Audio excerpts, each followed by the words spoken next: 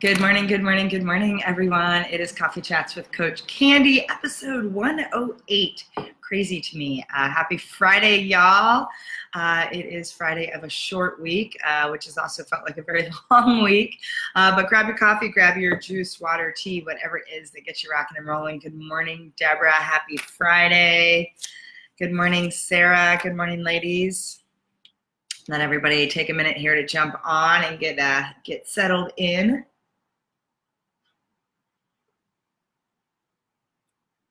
As I get some caffeine in me. Good morning, Tanya. Welcome back, my friend. Good morning, Martha. Good morning, everyone. Ooh, it is Finish Strong Friday. How's the week been? Good morning. It's been, in my opinion, a very fast, long week for being a short week of only 4 days. That usually is what happens, I think, after a holiday weekend. Great morning, excellent, love it.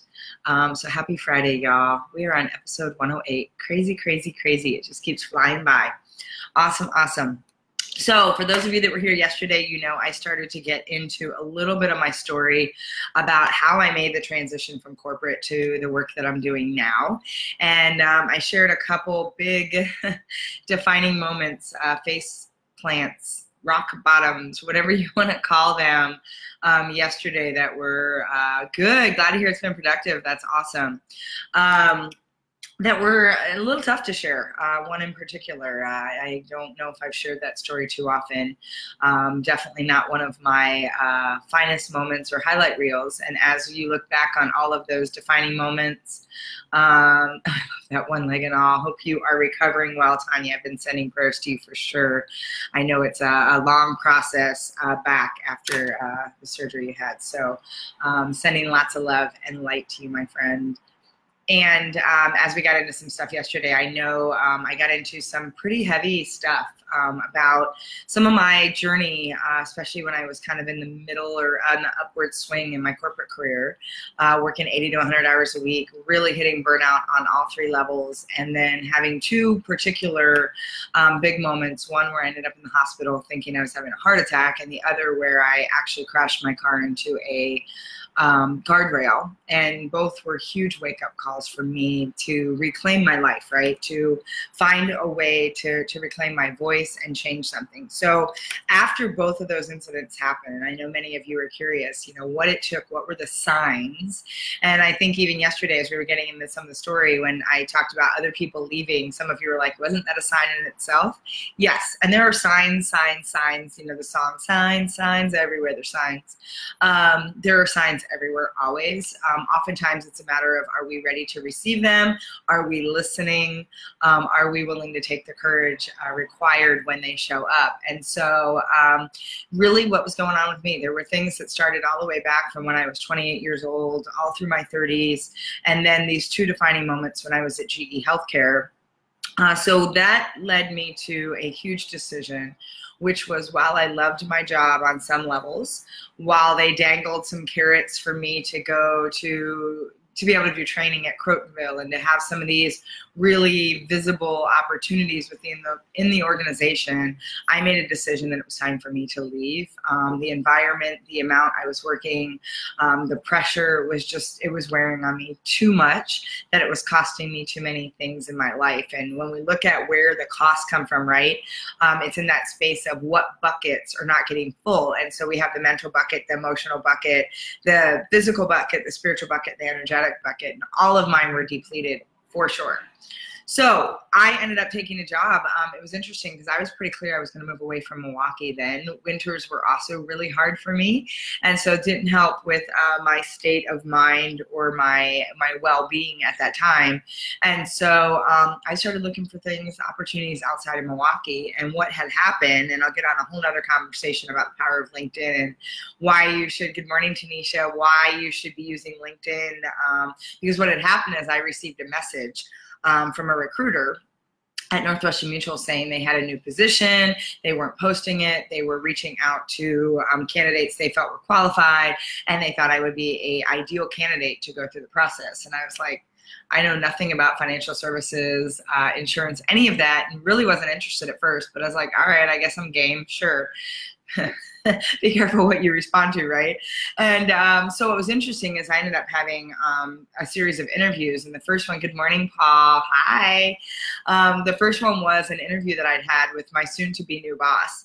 And I remember we were on the phone, and I remember interviewing with her, and it was unlike any other interview I'd been on. And it was one that was really open, and we were supposed to have 20 minutes on the phone. It turned into, you know, over 90 minutes. And I remember her asking me a question at the end. She said, you know, on a scale of 1 to 10, what do you think about this job right now? And I said, I don't know what you're selling. I think that was exactly what I said. I said, I don't quite know what you're selling. I said, but I have to say I'm like out of 15 right now. I feel like I should stay on the scale, but because I really liked her. And so that led into a series of other interviews. One of them being what they call an emotional an EQ interview, which is getting into, you know, your emotional intelligence. Well, as it turned out, and so all these signs show up, right? As it turned out, I had 102 temperature. I was sick with the flu when my interview came up. However, I didn't want to reschedule because it took us so long to get it on the calendar or whatever. I was like, you know what, this won't be that bad. Not thinking I'm going into my EQ interview. Probably turned out to be a blessing in disguise because I didn't have the capacity to put up the normal wall I would put up when some of the vulnerability questions and things showed up. And I remember I was just an open floodgate because it took everything for me to be upright in that interview that I just was wide open. And I remember 3 days after that interview, I had a complete meltdown because I was like, oh my God, what did I say? Oh my God, I did not share that. I did not share that, which ended up after I got the job, turned out to be the thing that Sharon really coached me on. And I remember her saying at one point to me, you know, Candy, you're a phenomenal leader. You have this ability to draw people in, to lift them up, and you would be a far more effective leader if you would let people see your vulnerability. Well, I came from environments where vulnerability was seen as a weakness. I came from environments where you absolutely didn't share yourself wide open. And so this was like very foreign to me. And needless to say, I worked with her for 3 years, and she completely changed the way I get to show up. I really do believe a lot of the work I do now is a testament to being able to be led by her and to be on her team and to be with the colleagues that I had on what we were given opportunity to do. She truly opened me up very differently as a leader, which I in turn got to do with my teams as well. And what happened was when she left, her mom had passed away right before her 40th birthday, and she decided that it was time for her to take an exit so that she could spend more time with her family. It really rocked my world. And I was like, wow, if she's leaving, she was the next VP on the docket, and we were right behind her, right? And it was one of those that you're like, wow, she's going to leave. Maybe I should consider things, right? And so I went from working for her and my VP, who gave me full reign. I mean, I've never had such a wide open space to lead in my entire corporate career. And it was amazing. It was amazing what I got to create in that space. When she left, the person that replaced her was extremely micromanaging, and I felt like I was right back in the environment I had come from that had knocked me down. And what's interesting is when you have those defining moments, or when you have those rock bottoms, and when you allow yourself permission to remove yourself from that cycle of toxic energy, from that abuse. And truthfully, for me, I had a recognition when I was at GE that all of the abuse I had growing up, especially my relationship with my dad, that all I was doing was recreating those environments in my professional career too. Because when I was at Johnson Controls, it was just as bad. I was working for managers, I'll say, I won't even call them leaders. I was working for people who were very micromanaging, very more from a scarcity mentality was the way that they chose to run their teams, right? I used to tell myself I was the human punching bag. And you remember the analogy I like to use is, do you remember those blow up punching bags? When, especially those of you that are, you know, my fellow Gen Xers, you know, growing up, we had those big blow up punching bags, right? You'd throw a punch and that thing would like fall back and kind of wobble and pop back up. And so you'd sit there and you keep punching that thing, and it would like take longer to come up because the air started to go out of it. And you'd either punch it until you got tired, or you would punch it until it actually popped. And I felt like I was the human punching bag in most of my corporate career. And I had this huge epiphany as I was making the transition from GE to Northwestern Mutual, which was, what if I stopped putting myself in environments where I was a human punching bag? What if I took ownership to say, that's no longer okay for me to be in those environments? So I literally went from an environment like that to, change 180 degrees to an environment that was really nurturing and really different. And people went home and spent time with their families, and like the office was empty by 6 o'clock at night. And it was crazy. Now the culture, good morning, Ruben, the culture would shift a little bit as I was there.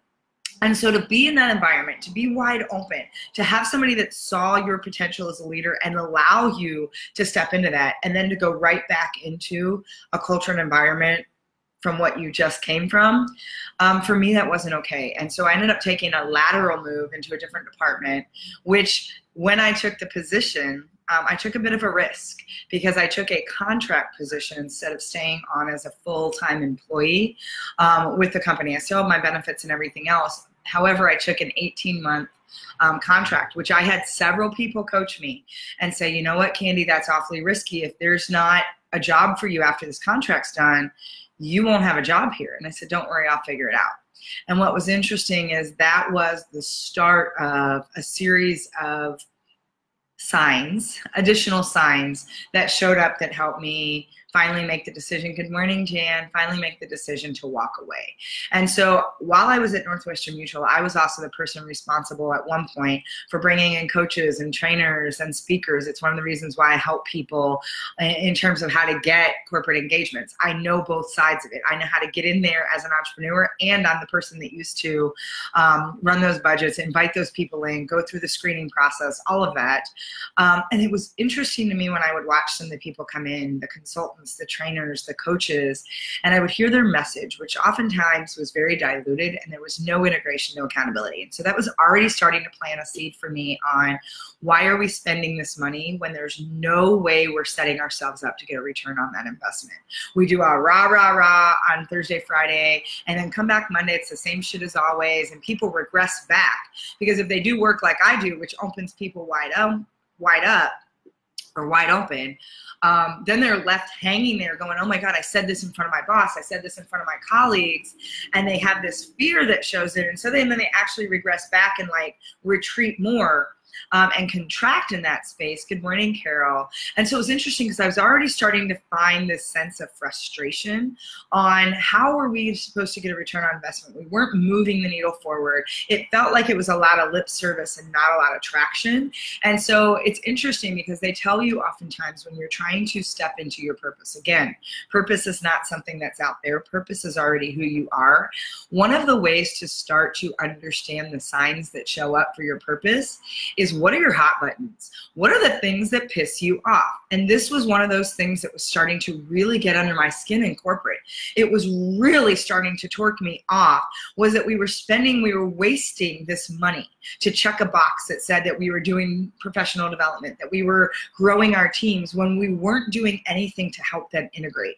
We weren't doing anything to hold them accountable. We weren't doing anything to even measure progress after that like blast of rah, rah, rah.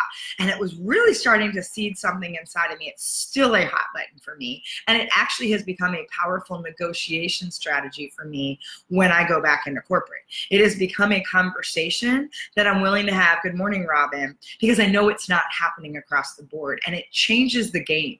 It stops people from looking at me as a vendor, and they start to look at me as a strategic partner, because I'm having a bigger conversation about return on investment and opportunity costs, right? Okay, so I'll share that a little bit later. So what happened was that seed's already starting to plant, right? And so I move into a new position. It's a position that was just honestly in my just open assessment, big waste of time. It was a big waste of resources for the company. It was this chase our tails, do a bunch of check the box exercise, and look like we were creating something that was actually moving forward. And what was interesting is at the same time as all this was going on, for those of you that know, I had a very difficult relationship with my dad. In fact, I had not spoken to him 15 years prior to his death. He passed when I was at Northwestern Mutual. Right now it's been, what, nine years since he passed. And when he passed, I was fine with his passing because I had already made my peace with him not being part of my life. I had no regret in that space. And when I moved into this new position, that was about 2 years later, I started to struggle with the fact that when he passed, effectively nobody really cared. There wasn't a lot of mourning. I mean, my brother and sister and I got together and had our own stuff to deal with. His own family, he came from an Italian family, was kind of like, I lit a candle in the church, what goes around comes around. These were actually what his brother and sister had said and done, and there was nothing. We had no services. His eulogy, when it was written, or the write-up in the, I guess, what wasn't even a eulogy, it was just the announcement from the wherever. It just basically said his name, that he was the son of my grandparents, and then he had 3 kids. There was nothing in there. There was nothing of meaning that signified any kind of real impact he had in his life. And there was something about that I was going through some of these transitions myself as I was feeling stuck. Good morning, Barb. I have to say I went through a very dark period. I went through a period where it really, I felt really challenged in the fact that somebody could have almost 62 years on this earth and didn't feel like they significantly impacted anything. Now, in hindsight, I can say there was a huge impact on what it left for me, my brother, my sister, in that space, and I get that. At the time, I didn't.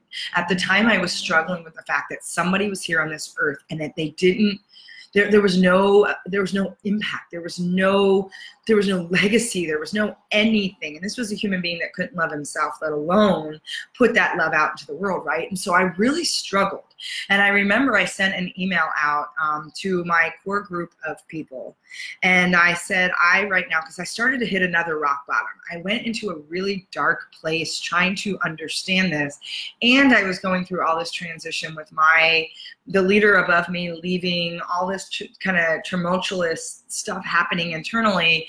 And I started to spin a little bit. And right before I made the transition over to the lateral move, all this started to kind of percolate at the same time. And so I was having to deal with my vulnerabilities and my triggers and my traumas in a whole different way. And I remember sending an email out to my core group and said, I don't know what's going on right now. All I know is I need to ask you all to keep your distance. Right now, I can't be your rock. I can't be your shoulder. I can't be what you need, because I was everybody's champion, rock, shoulder. I'm the empath. I've always been the person that's held the container for everyone. And at this point, I knew I needed to go deep. And it wasn't until just recently that I realized why that happened the way it did. I am an external thinker and a very, very, very internal emotional processor. So I'm an extreme extrovert when it comes to thinking ideas out loud, and I'm an extreme introvert when it comes to dealing with my own vulnerabilities and emotions. And I understand that now. I didn't then. All I knew is I didn't want anyone around me. I didn't want anyone to ask me what was going on. I needed to do my work. And it was a 6-month period where I was really in this space. And I would say it wasn't a burnout space. I would say it was in a space of not knowing who I was, not knowing what my value was. It was a space where I felt very lost. And in fact, for any of you that have read my book, the prayer that I put in the beginning of the book was the prayer that I created to help me get through that 6-month period. Because I remember going to bed and I pretty much cried myself to sleep every night for 6 months, that I would have a conversation with God, which is my higher power, whatever yours is, whatever you believe in. And I would simply say, I gave everything I could today, and I still don't know. I'm exhausted. I'm tired. I don't know what to do. And I would just cry and say, I'm going to do it again tomorrow. And I'm so grateful for this journey right now, because I recognize, because I got to a point in my life where I realized that every time I hit kind of rock bottom, it's such a gift. And I remember someone telling me, honor the journey, right? Honor the gift inside of the struggle. And I just simply said, know that I have so much gratitude, because I know wherever this is leading me is in a place I can't even imagine right now. And 6 months that happened. In the course of that 6 months, good morning, Terry, good morning, Ann, my uncle, who I was extremely close to, my mom's brother, got extremely ill. He ended up having liver and bone cancer. He was already diagnosed with AIDS many, many years prior, and was hospitalized immediately. He lived in San Diego. I picked up everything because I was able to work remotely with the job I was doing at Northwestern Mutual, I picked up everything and I went out to San Diego, and I was his caretaker for 12 days. He was in ICU the entire time. And I was his caretaker, which he wouldn't even let the nurses do things. So like things that I never, because I don't even like hospitals. I could get into a whole talk about that. So this is so out of my comfort zone. And this was a space that my uncle needed me to be. He was someone that I went and spent time with a couple times a year. I would go to San Diego. It was my second home. And there was something magical. And so this is one of those signs that showed up. Oh, thank you, Carol. I appreciate that. I'm still processing similar emotions. My mom's passed 2 years ago. The interemotional process is very true for me. I guess that's why people see us as warriors and have it all together when we're still struggling internally. Yeah. And there's, one of those things, Carol, I'll offer you inside of that is the journey's never over.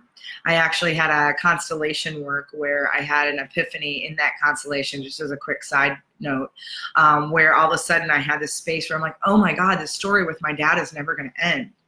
And then there was a shift in my constellation that I realized, oh my God, this story with my dad is never going to change, and it's part of why I do the work that I do.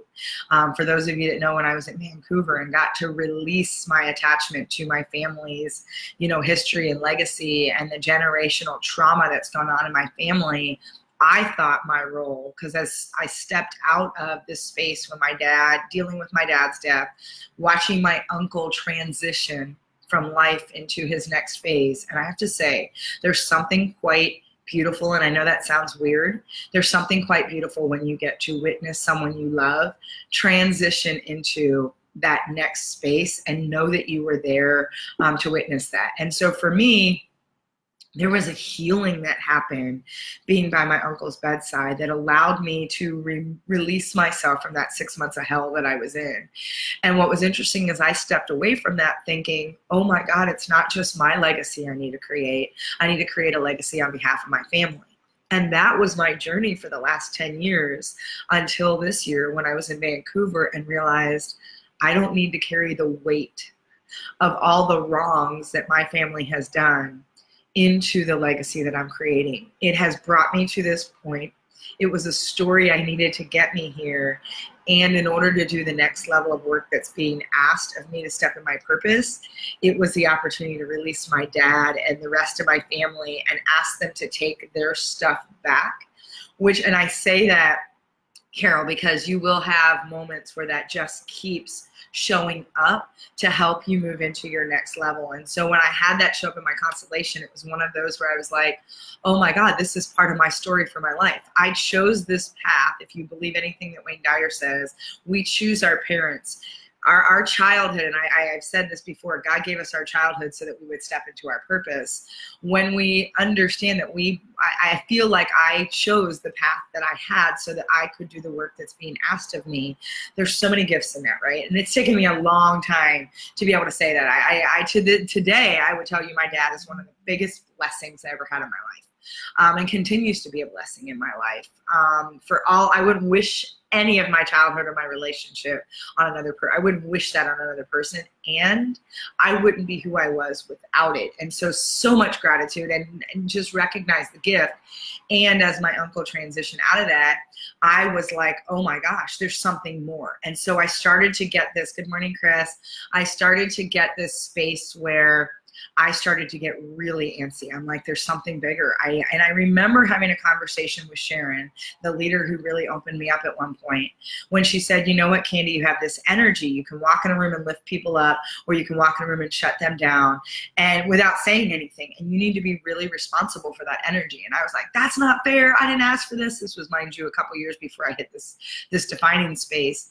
And she goes, for someone who keeps saying that your purpose is so big and that there's something out there for you, maybe if you cut the BS, fill it on in your head, you'd see that it's standing right in front of you. And I remember her saying that, and somehow that came back to me when I came through that period about dealing with my dad, my uncle transitioning, and then what happened was incredibly powerful. There were 3 very powerful signs, and I'm a very big believer. 3 is one of my very big spiritual numbers. There were 3 signs that came up within a month's period, and they were like so succinct. And it happened after I came to Austin. my sister's best friend was getting married, and I'd visit Austin many times, and I'd had my list of 5 of where I was going to move, because I was very clear it was time for me to leave corporate. I knew that, and I'm like, hell, I'll move, I'll go somewhere, I'll take a sabbatical, it doesn't matter. I knew I had to like make a change in my life. And I came down to Austin, and it was like we were at the wedding, and I'm like, I don't know why, but Austin's just speaking to me. And the minute I let Austin drop in, these 3 signs showed up like bam, bam, bam. So that was March of 2013. And I came home and I'm like, oh my God, I'm moving to Austin. This is crazy. Austin has never been on my radar. I don't even know if I want to live in the same city as my sister, because that has not always gone well. Oh my God, but Austin is speaking to me. And I'm like, well, I guess I'm moving. And as soon as I said I was moving to Austin, like everything opened up. And it's amazing when you own the signs that show up, how easy the rest of the process gets. And so that was mid-March. Over the course of mid-March to April, middle of April 2013, these 3 things happened. So I started to like put job things out there, and I was like looking at nonprofits, I got plenty of job offers, and every one of them just made me feel sick to my stomach. I'm like, nope, don't want to keep working in the financial services industry. Nope, don't want to have to be doing this, right? And so then I was like, you know what? Maybe it's not about finding a job right away. I've worked for 20 years in corporate. I don't have kids. I don't have anything. I have so much in my retirement fund and saved away and whatever. I mean, I've made a lot of money and I'm not spending it. And maybe I just take a sabbatical and invest in me and figure it out along the way. Holy crap, that gave me permission. So then what happened was, first I got together and had lunch or dinner with a former friend of mine from, or not former, former classmate of mine from MSOE, who was a friend of mine I hadn't seen since we graduated. She was my old RA. She is like one of my heroes. Not only is she a biomedical engineer, in fact, now she just took a position as chief of surgery for the Air Force up in Milwaukee. She flies F-16s. The woman is my hero. And we were talking about it because she was sharing with me what it was like to go through the training to fly an F-16, which, by the way, the torture training she and her team have to go through, especially with her being a woman, I don't know how anybody survives that, because they really have to put you through the worst of the worst, because what will happen is they will torment the team of a woman even more so than the woman, because it's one of those spaces where they think that's the weak link. And so the torture training she talked to me about, I'm just like blown away. And I was telling her, I said, you are so my hero. And she's like, are you crazy? You inspire me so much. You've always been my hero. And I was just kind of like, I don't understand that. And I remember her making a comment to me, and this was sign number 1. She said, you know, my mom asked me why I put myself in these situations and why I want to fly F-16s and fighter jets. And she goes, I told my mom, because every time I get in that plane, it's like my feet don't touch the ground and my heart dances. And I remember feeling like the air got knocked out of me, because the question that just kind of like came washing over me was, Candy, when's the last time you felt your heart dance? And I couldn't let it go. When she said that, everything lit up in me. And I started to go through this process of, man, what makes my heart light up, right? What makes it dance? And so I'm just looking, Carol, true on the journey, beautiful gift to be with one you love is the transition. Absolutely. I'm hearing you. Robin, beautiful share, Candy. Everyone, I'm headed out. Have a great day, Robin. Great weekend. You as well. I'm about to give back baggage to a family member that I've been carrying around for 20 plus years. I feel relief having made the decision, fear of the conversation, and how I expect him not to take it back. Just fine leaving the baggage on the sidewalk as well. Lots of love and light to you, Terry, as I know what you're going through right now. And so that sign showed up, that first moment. Fast track about a week, and I'm out having dinner with friends of mine at Screaming Tuna in Milwaukee, one of my favorite places. And I walk in and I recognize this girl. This girl looks very familiar, and it happens to be the person at the time who was managing Screaming Tuna. And all of a sudden I hear this, Candy Barone. And I was like, yeah. She goes, do you remember me? And I was like, you look so familiar. And she's like, she told me her name. And I just stood there shocked. Because for those of you that remember when I told the story about Tony, when I did the school to work program, when I was at Johnson Controls and I did this whole Aspire, Adapt, Achieve, I had a group of students that were inner city kids that were, you know, going to Brown Deer School District. And I got to work with them on soft business skills. I got to work with them on building out this internship program so that they could see opportunities in engineering, technology, accounting, different things for them. And it was a 4-year program, and this was my baby. This was my project, right? And really loved this program, and it was right when I was fighting with my demons. And I had one of my first rock bottom moments when everything with Tony happened, and his mom had told me I had saved his life and all of those things. So for those of you that were here and remember that, this was one of those students in that program. And she's like, what are you doing now? And I was telling her where I was working and what I was doing. She's like, oh, I'm so surprised. And I said, why do you say that? And she said, I always thought you would do something more like what you did with us. She goes, and I'll never forget her saying this. This was 12 years after I did this program. She said to me, she goes, do you know that some of us still get together and talk about what you did and how you impacted our life? Sign number 2.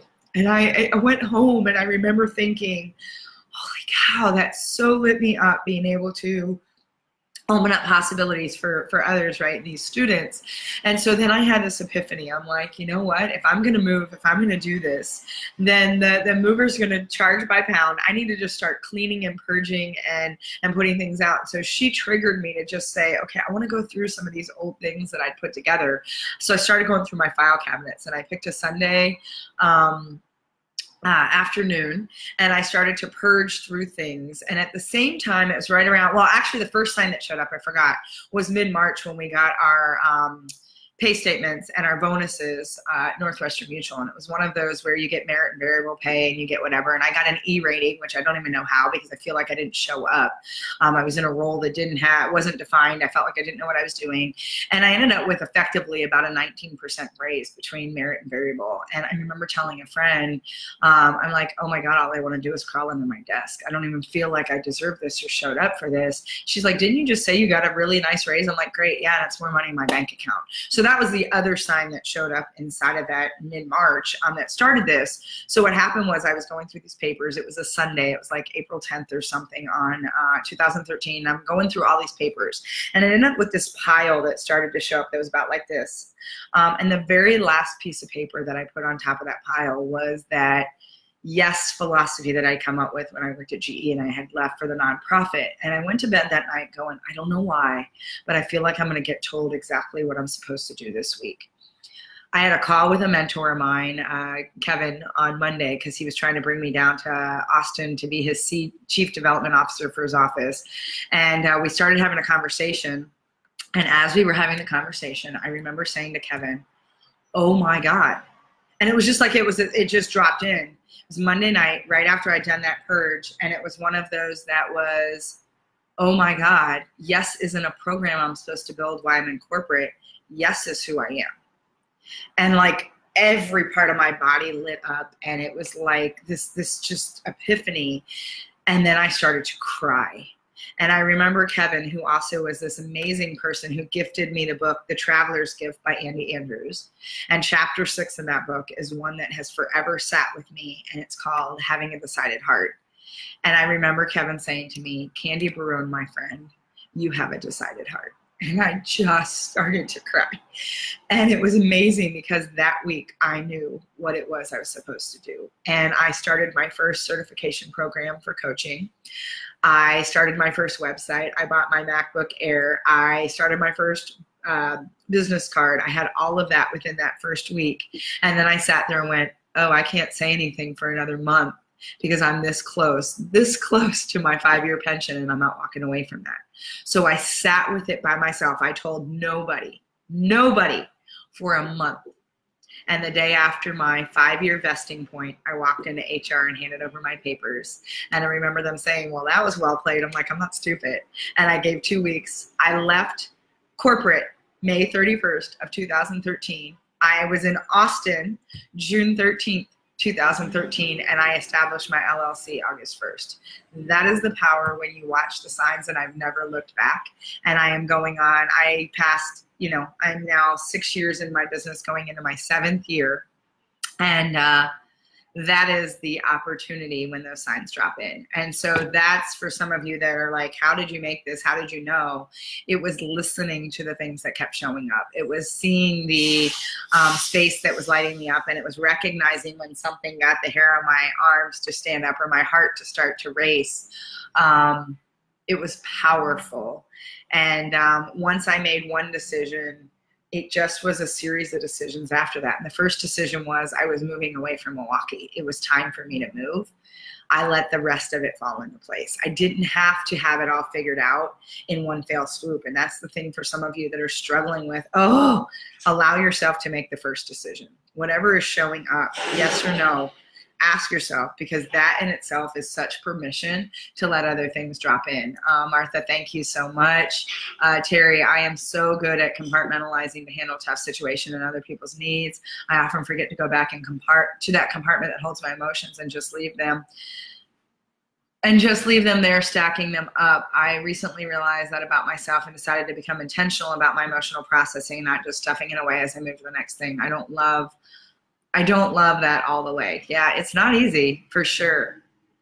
E equals egg. Love that book. Yes, that book is amazing. And I kept asking when you were going to leave. You're right. Yes, she did. Terry and I worked together at that time. It was very clear. Kathy, welcome. Good morning. Oh, you're so welcome. Thank you. And I appreciate that. And I feel the same way. I've gone back and been able to tell some of that story even in the same corporate spaces. I've done training back at GE, at Northwestern Mutual. It's amazing how that story is something, talking about reclaiming yourself, stepping into a different role of leadership. And all of that is because these things were gifts, right? And so all of the rock bottoms, all of the stuff that felt like, the shitstorm that was never going to end has all led me to this beautiful place. And it hasn't always been an easy ride by any means. It's not easy being an entrepreneur. And I feel like Kermit's song's going on in the back of my head. It's not easy being green. It's not easy being an entrepreneur. That being said, I have no regrets. And it's been the best thing that I could have done. And it was trusting my intuition. It was listening to the whispers within that kept showing up based on different signs that were given to me. And so for some of you that are really trying to figure out what your next move is, trying to understand if there's the next transition for you, I'm going to suggest that you get quiet. I'm going to suggest that you allow yourself to sit in the spiral, to sit in the shitstorm, to sit in the space that feels the ickiest. Because the only way you're going to get in is if you honor the struggle, if you honor the space. If it's too easy, you're probably not going big enough. And so it needs to be that space that scares you a little bit or scares you a lot. And I still remember then I came down here and I was like, oh my God, now what am I going to do? I'm here. I did this decision. And I'm like, well, you kept saying you were going to write a book. So now's the time better than ever. And I sat down and wrote my first book. I wrote my book in July. I edited for 2 months. It was out by Thanksgiving. And that started what became some of my speaking engagements, some of my programs, because I started to look at what can I control, what keeps speaking to me. And I still do that. I'm like, show me what the next space is. Show me that I need to show up on Facebook Live and have these conversations. Show me where I need to be sharing this message. And I just listen. Now it's an opportunity to respond, to get into that space. That's a skill, learning to listen to your inner voice. What a blessing. Absolutely, it takes practice. And if you're constantly running the hamster wheel, if you're constantly in motion, I guarantee you will never hear those whispers.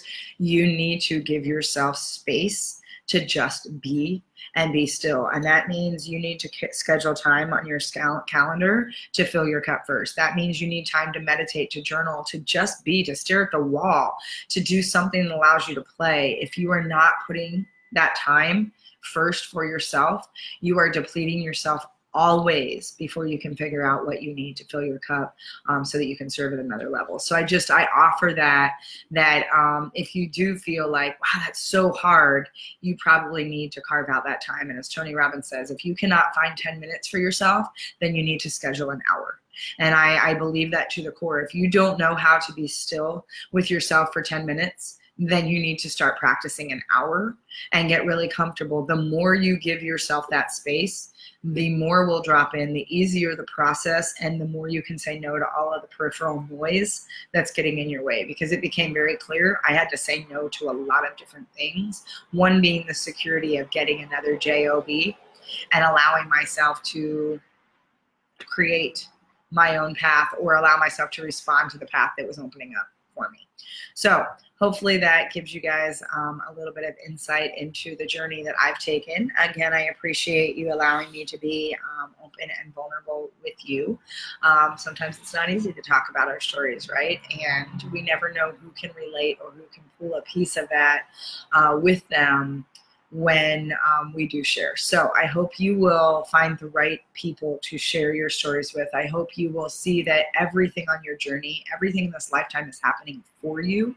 It's not happening to you. And it's all about how you choose to view from what perspective, because you can either play victim and play the martyr and play the role of, oh, in this life, everything's happening to me.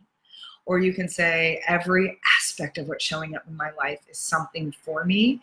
And the stickier, the ickier, the bigger, the harder, usually means the more transformational and the more beautiful on the other side. And so honor that place to know that you are being given everything you need to get to your next level.